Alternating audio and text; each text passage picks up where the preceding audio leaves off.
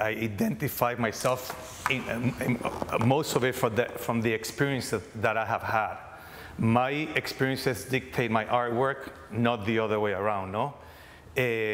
But many wonderful times I have wanted to possess cultures that I love. I wanted to become them. I mean, when I was in Vietnam, I'm like, well, it happens to so many people. I want to stay in here. I want to know everything about this culture, these rituals, these processes.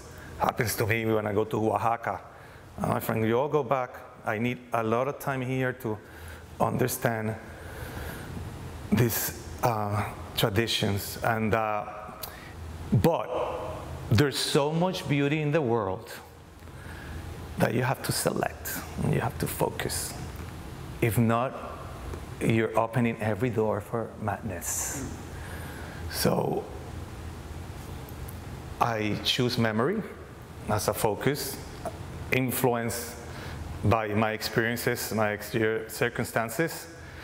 I do think, to expand on your thought, that being an artist is a state of mind. We have talked about that a little bit earlier.